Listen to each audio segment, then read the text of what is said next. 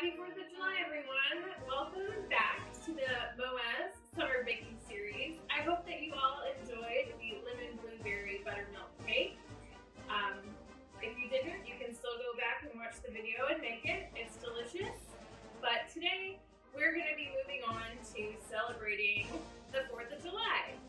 Typically, the most American dessert would not arguably be the apple pie, but I wanted to make something that reflected the colors of our flag. So we're going to be baking a mixed berry pie for our 4th of July bake. So here's what you're going to need to bake our mixed berry pie to celebrate our nation's independence. You're going to need, for the pie itself, the pie filling, 16 ounces of strawberries, 6 ounces of raspberries, 12 ounces of blueberries, 6 ounces of blackberries, 1 cup of sugar, a 1/3 cup of cornstarch, 3 tablespoons of lemon juice, 1 egg, and some sugar to sprinkle on top of your crust to caramelize a little bit. So that's what we need for our pie filling.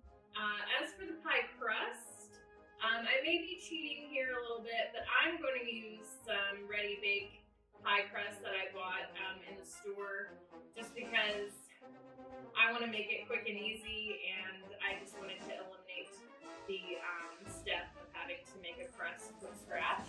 So if you have a pie crust recipe that you like, by all means, use your own pie crust recipe, or you can buy 2 9-inch circle pie crusts is what I'll be using when we bake our mixed berry pie on the 4th of July.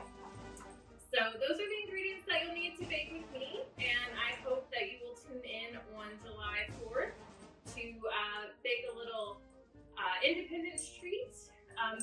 Also, you are going to need a star-shaped cookie cutter if you have it, or you can cut stars out yourself if you're a super artiste. That's great. But I'm going to be using a star cookie cutter so that I can do some fun things